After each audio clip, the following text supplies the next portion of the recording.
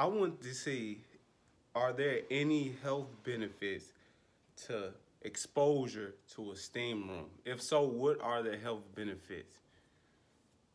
Now I'm watching. What you gotta do is get into it. The number you have dialed. Please note, the new number is... Diagnosis of what they said you had. A prostate infection. Prostate infection? Yeah. From sitting in the sauna and steam, from moisture. From moisture. I'm talking about the buildup of moisture, period. Right. So, you know what I'm saying? If you just say not just in a steam room or a sauna, you know, like you in somewhere that's constant, that's hot, and just say, you know what I'm saying, you ain't complex topic. It's a lot of factors involved in this. Like, how much water do you drink? How much sleep do you get? Do you drink alcohol? How much food do you consume? What climate do you live in? All of that stuff plays factors into determining the outcome to this topic. I'm gonna keep it simple as possible. I'm just gonna speak for myself. I went and got a thermostat so I can track my temperature. Just in case you didn't know, the regular body temperature, normal body temperature is 98.6 degrees. If you're 98.6 degrees, you're normal. You're getting up there at 99.2 degrees, and 101.3 is a fever. So just keep that in mind.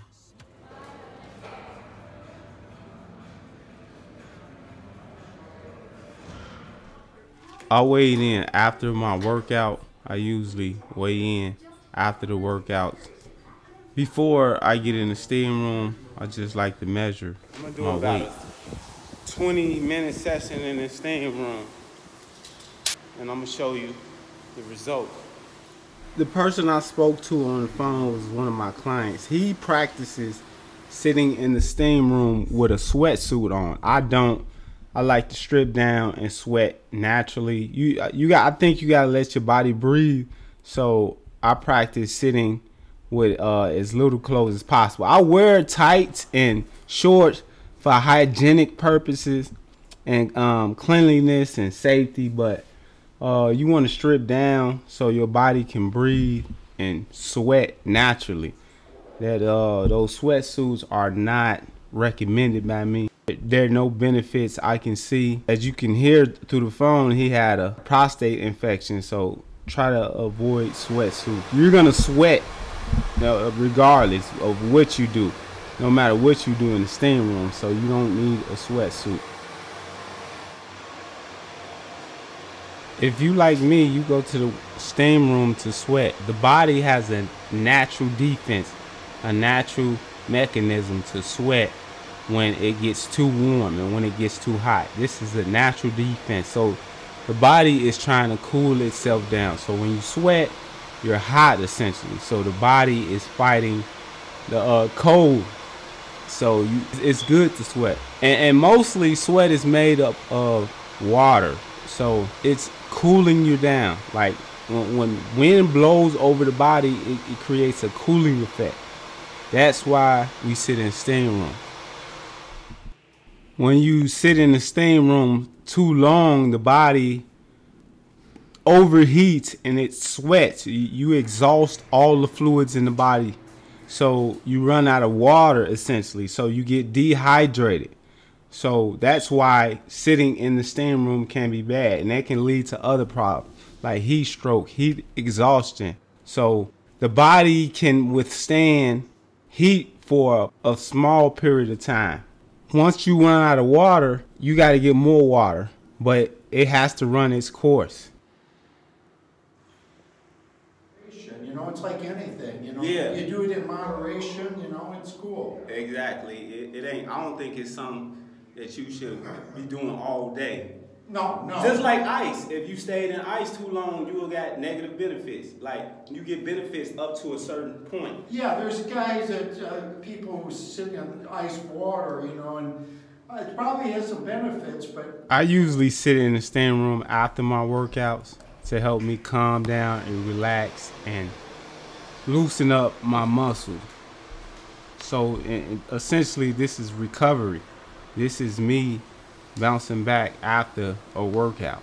I've been doing this for close to 10 years and it does relax you and it makes you sweat. So if you want to sweat without working, this is the place to go. You do detox when you go to the steam rooms. You remove toxins from the body, but it's not the way you think. You're not gonna ooze out grease and sludge from your skin and stuff like that. You're gonna lose sodium, sweat, and a few toxins. It's not like a person may think. You do detox though, so that's a health benefit. According to the Journal of Environmental and Public Health, it was found that individuals that used a sauna or a steam room regularly, but also had high blood levels of mercury, started seeing a reduction in mercury levels of their blood just after a couple weeks of increasing their sauna or steam room usage. What this tells us is that mercury, one of the most difficult toxins to actually remove or detox from, can be removed from the bloodstream, removed from the body simply by sweating. This proves to us that sweating is in fact a form of detox. And another crazy stat, I think sweat is made up 90–80% of water. So when you sweat, you're losing mostly water and sodium and stuff like that, but it's mostly water. So you drink that back. So say for instance, you drink 3 pounds of water. You sit in the steam room and you sweat 3 pounds out.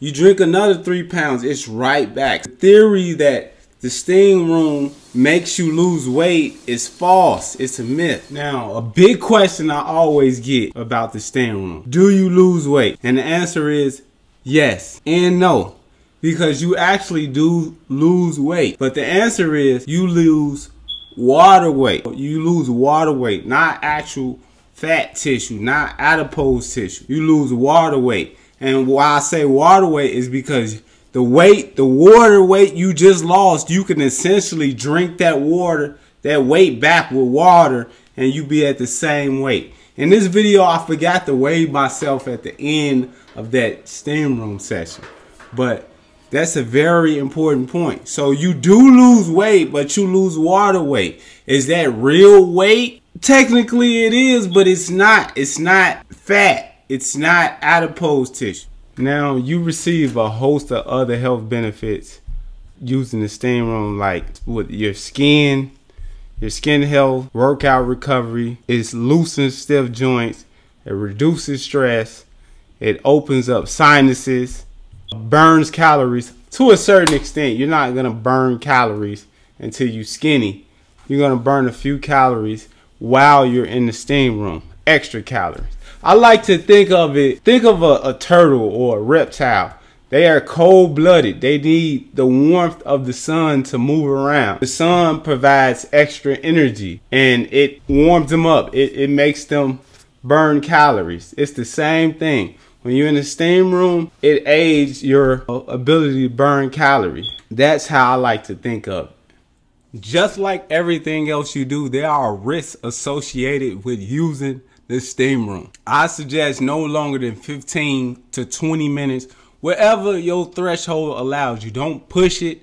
Of course, I've been using it for a long time, so that's why I did 20 minutes in this video. Overall, I would advise and recommend the use of the steam room. The benefits of the steam room seem to outweigh the potential negative effects. No, I've never had a bacterial infection or anything of that nature. I would say try it out. Tell me what you think about it. If I left out anything in this video, let me know in the comment section. Don't be afraid to give this video a like and comment. Share with your friends if you learned something from this video. I'm thinking about doing a sauna video, so let me know in the comment section if you want to see that. Hopefully you learned something. By the way, that client I was talking about earlier, he had prostate infection due to moisture. His doctor advised that he stayed out of moisture areas for a while.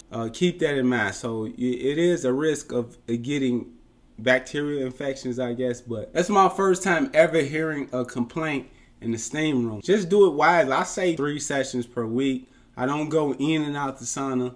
I just try to toughen out, do 20-minute sessions straight. I build up the threshold. Yeah, like I said, that's all I got for you in this video. Thank you for watching, and as always, I'll see you next.